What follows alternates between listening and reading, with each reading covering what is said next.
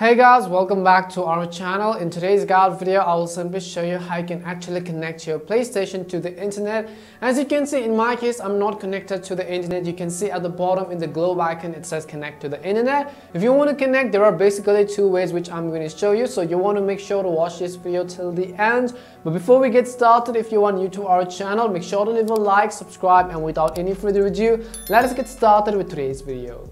So the first thing you have to do is you have to simply scroll through the menu options right over here. Make sure you are on these menu options. All the way to the right hand side, you'll find this option which says settings. All you have to do is simply hit X once you go to settings. And again, you'll basically be able to see a bunch of different options such as user's guide, device data, accessibility, and so on. Right over here under the login settings and above notifications, you can see this globe-like icon which says network. What we have to do is simply select this option which says network. As soon as you tap on network, at the very top, you have this option called connect to the internet. All you have to do is hit X in order to mark this as checked. If it is not checked, you'll basically not be able to connect to the internet. So make sure that this toggle is actually checked and it's turned on. After that, you have the second option which says set up internet connection. Now as we said earlier, there are basically two ways. The first is through the wireless network and the other is through the Ethernet cable. If you want to do through the wireless method, what you have to do is simply hit the X button from set up internet connection. You can see the option which says use Wi-Fi.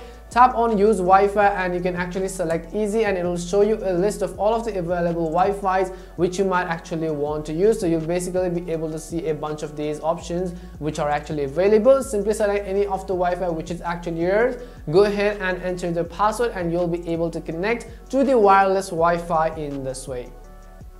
And this is the first way how you can actually set up your internet connection. The other is through assuming that you already do have your Ethernet cable connected to your PS4 or your PlayStation box. What you can do is come back and then select set up internet connection. This time you want to go ahead and select use a LAN cable. So simply select use a LAN cable, select easy or custom depending upon your own choice.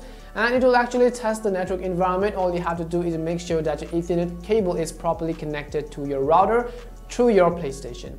And these are basically two ways on how you can actually connect your PlayStation to the internet. We hope this video was really helpful, and if it did help you, make sure to leave a like and subscribe to the channel. If you have any more questions, queries, or doubts, simply make sure to leave them down below. Thank you very much for watching and see you soon in our next video.